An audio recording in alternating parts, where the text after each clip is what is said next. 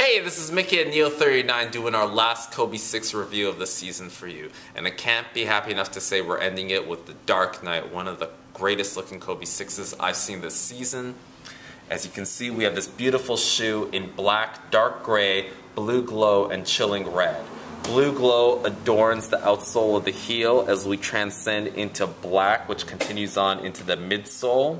Can't forget this Nike Zoom branding in the heel. And then as we move up through the heel into the ankle, we have this dark gray. And then through the midfoot and throughout the toe box, you have this beautiful black mamba print.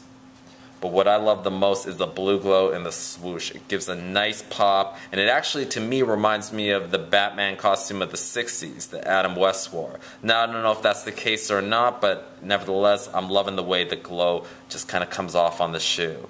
Moving to the laces, you can see you have a mix of black and dark gray, and as we move up the midfoot, you have a black mesh. Right up in the tongue, you got the dark gray again with your first sign of the chilling red in the shield.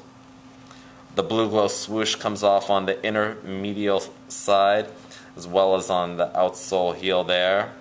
Got a carbon fiber shank plate and then carbon fiber in the sole once again with your chilling red shield adorned by your blue glow. And you can't forget the chilling red Kobe signature along in this black heel guard.